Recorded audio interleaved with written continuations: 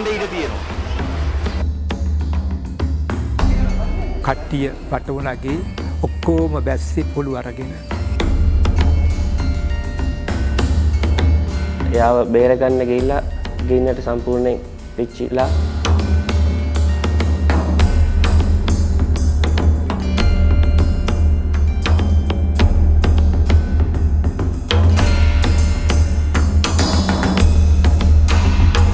காலையிலே வந்து பார்க்கும்போது எல்லாம் எரிஞ்சு கிடந்தது.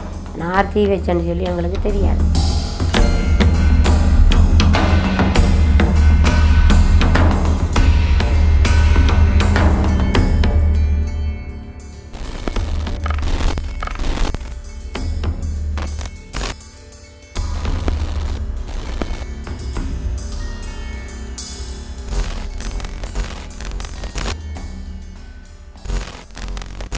Assalamualaikum warahmatullahi wabarakatuh.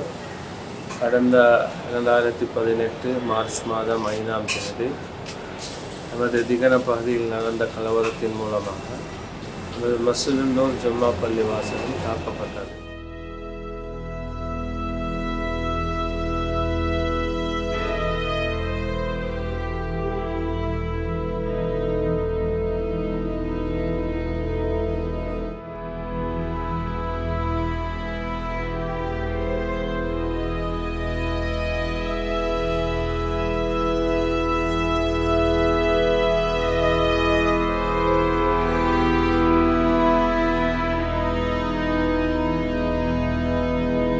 தாக்கப்பட்டு இன்றைக்கு கிட்டத்தட்ட 9 மாதங்கள் கடந்த நிலைமையில் எமது பள்ளி வாசல் இன்னும் புனர் நிர்மாணம் செய்ய முடியாத அளவுக்கு இன்னும் அப்படிப்பட்ட ஒரு நிலைமையில் காணப்படக்கூடிய காட்சிகளை பார்க்கலாம்.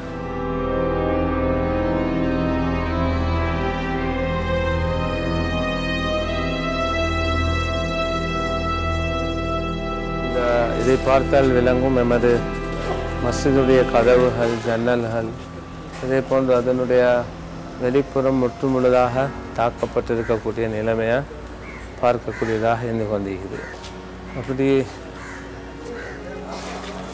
அப்படி பார்த்தோம் என்றால் பள்ளியினுடைய இந்த பகுதி மக்கள் நுழையக்கூடிய நுழைவாய் இதையும் பார்த்தாலும் கார்ட்போர்டுகள் அடிக்கப்பட்ட நிலைமையில் அடித்து மறைக்கப்பட்ட நிலைமையில் இருக்குது. காரணம் இன்னும் அதனை புனர் நிர்மாணம் செய்து கொள்ளக்கூடிய அளவுக்கு கூட இல்லாமல் இருக்குகின்றது. அந்த அளவுக்கு தாக்கப்பட்டுள்ளதை நாங்கள் அவதானிக்கலாம்.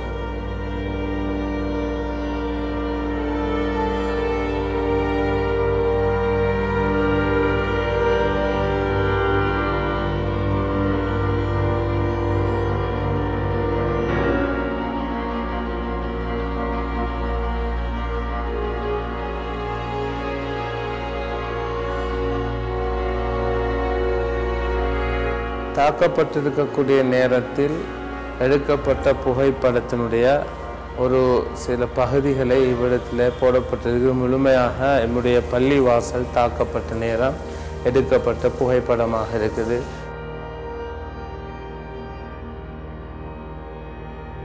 நீங்கள் காணலாம் டயர்களை பொறுத்து பற்ற வைக்கப்பட்டிருக்கிறது. நம்முடைய மத நூலாகிய அல் குர்ஆனை கீழே போட்டு தீயிட்டு எரிக்கப்பட்டிருக்கக்கூடிய நிலைமைகள், நம்முடைய மஸ்ஜித் பள்ளிவாயல்கள் இந்த பள்ளிவாயலுடைய கடமை புரியக்கூடிய அந்த மௌலவிமார்களுடைய அறைகள், இன்னும் பள்ளிவாயலில் இந்த உபதேசம் செய்யக்கூடிய இடங்கள் கூட தகர்க்கப்பட்ட நிலைமையில் அல் குர்ஆன்கள் இன்னும் மத நூல்களை போட்டு எரித்திருக்கக்கூடிய நிலைமைகளை இந்த படத்தினூடாக காணக்கூடியதாக இருக்குகின்றது.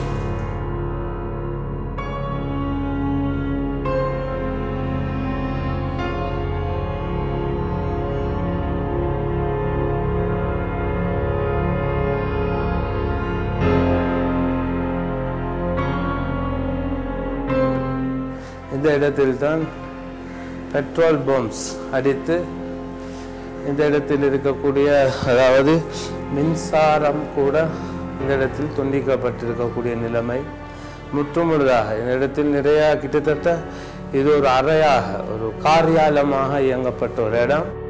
கிட்டத்தட்ட அந்த காரியாலயத்துக்குள்ள 8 லட்சத்துக்கும் அதிகமான தளபாட பொருட்கள் இருக்கப்பட்டது. அந்த தளபாட பொருட்கள் அத்தனையும் சுக்குநூறாக எரியப்பட்ட நிலைமையில் காணக்கூடியதாக இருந்தது.